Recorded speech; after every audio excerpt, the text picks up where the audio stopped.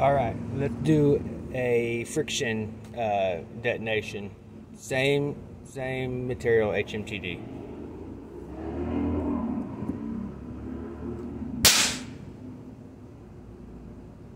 That was a little bit better. Look at that. It took off some of the...